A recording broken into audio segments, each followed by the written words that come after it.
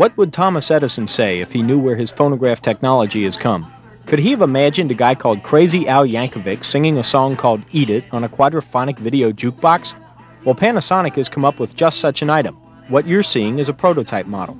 Well, we figure a market will probably consist of bars and restaurants for entertainment purposes, as well as perhaps an industrial use for the changer mechanism itself. Basically, it's just like the jukebox in your neighborhood hamburger joint, except that it plays video discs with something called a laser optical pickup system. You select the video from the playlist. Right now, there are only 100 music discs available in this form. Panasonic says more will come. The machine does the rest. Eat it, eat it, eat it, eat it. If you just can't get through this Christmas without one in the family room, there's bad news. This one isn't available yet.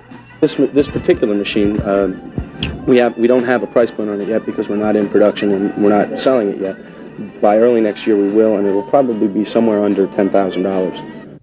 There are much cheaper and smaller home disc players that have been on the market for some time, but they're not quite the same. One of the features of this prototype model is that it comes equipped with a couple of microphones so that you can have your voice amplified if you feel like singing along with the music. That is something you will not hear this reporter do. John Wessling, 13 News.